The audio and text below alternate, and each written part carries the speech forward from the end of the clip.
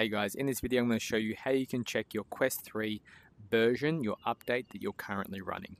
So on your main menu here in the bottom left hand corner where it says quick settings, tap on that. Go to your settings on the top right. On the top left, go to system. And then from here all the way down until you see software update, tap on that. And then over here is where you currently can see the version, the runtime version and OS version. That is all. If you found this helpful, make sure you like and subscribe.